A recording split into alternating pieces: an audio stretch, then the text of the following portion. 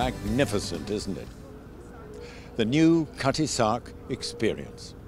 It's taken 5 years and £50 million to complete, and it gives visitors a totally new way of looking at this wonderful old vessel. One of the fastest tea clippers ever. Well worth a visit, I can tell you.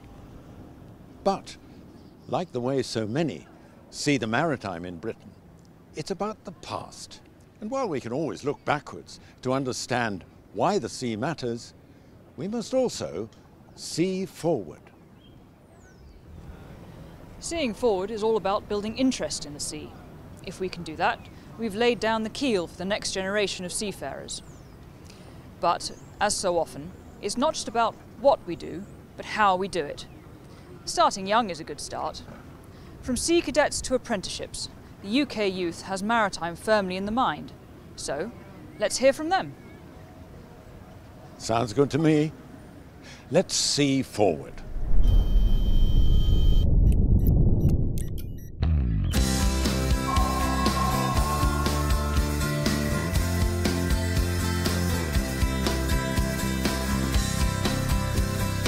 The sea is very important because boats need to travel everywhere and boats can travel long and we can learn lots of things about the rivers and seas.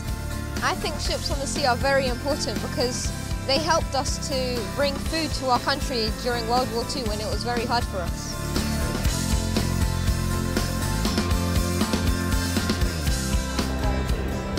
Which is where all the foodstuffs used to be brought into London. Now, before the war, all right, are you ready? Are you ready? So you're on your way back across the Atlantic again. Ready? Setting sail from New York, let's go. On that convoy, we've gone through the wheat and the orange trees.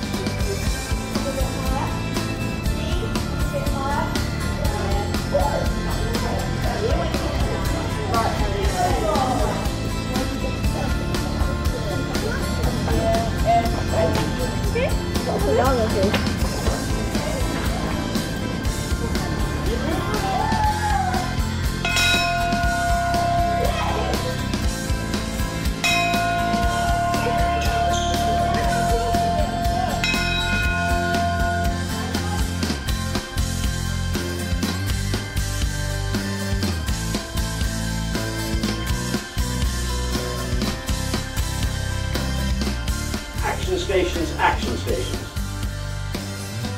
I really like learning about the ship.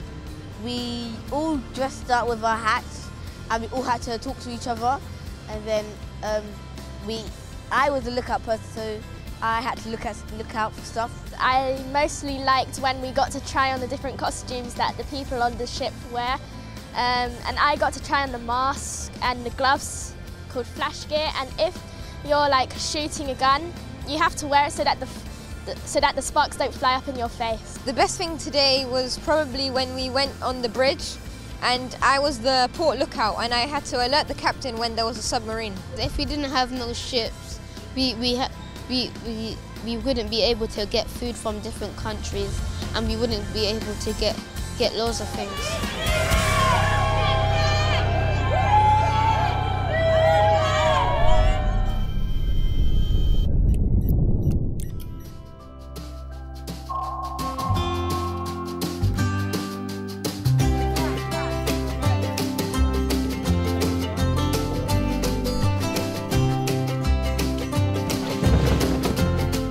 I joined the Sea Cadets about 3, coming up to 4 years now, and I joined solely on the basis that, you know, it's something that's going to lead me to actually become a captain of a ship, which is my overall aspiration in my future career.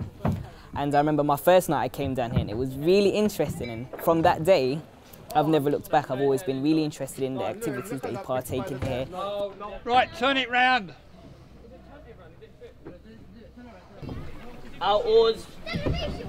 Stand by, give way, together.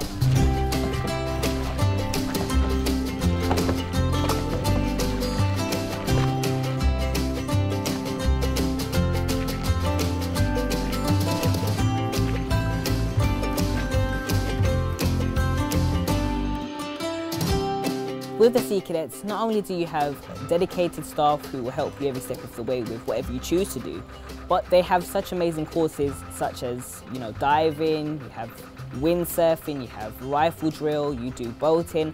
So there's just a whole range of activities that you can partake in here, and obviously you're doing it as a team. And what I do like about it as well is that you meet new people every time that you go on a course. So overall, it just makes it a more friendly and more close-knitted relationship that we have with each other.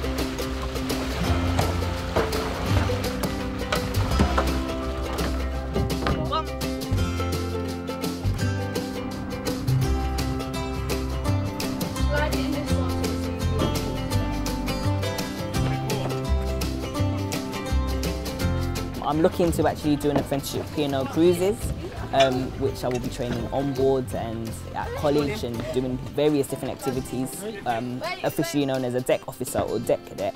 Up until that point, I will continue Sea Cadets because, you know, it's an amazing experience. You gain new friends as well. A lot of people who have joined here I've obviously never known, but we've just formed such a close family and it's been an amazing experience.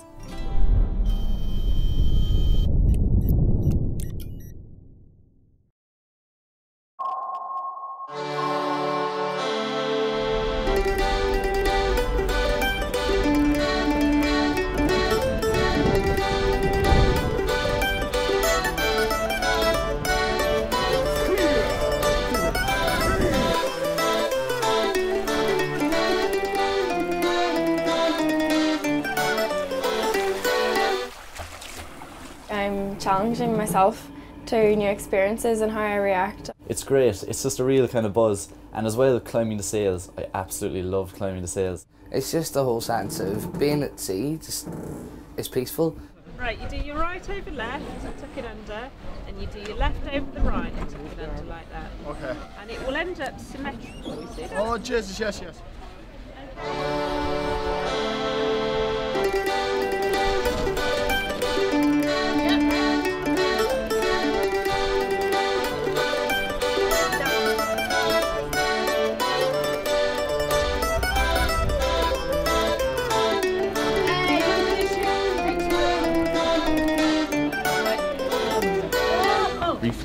My decision to join the TS Pelican was through an association I'm with. I jumped at the chance because it gave me a chance to get more experience on bigger boats. I've been so used to sailing dinghies all my life, so I thought this would be a brilliant experience just to learn what bigger boats are like. I thought it was a really good opportunity, so didn't want to miss it, and I've always wondered what life at sea would be like, so I thought this would be the perfect opportunity to take. Obviously living with people so close as this, you make a lot of really strong friends really quickly, and just because of the common ground that we have and the experience, like I haven't done a voyage like this ever before, and it's just fantastic, like living at sea and feeling the rocking of the waves and climbing the mast and just doing all these crazy things. It's brilliant. It's a real adventure.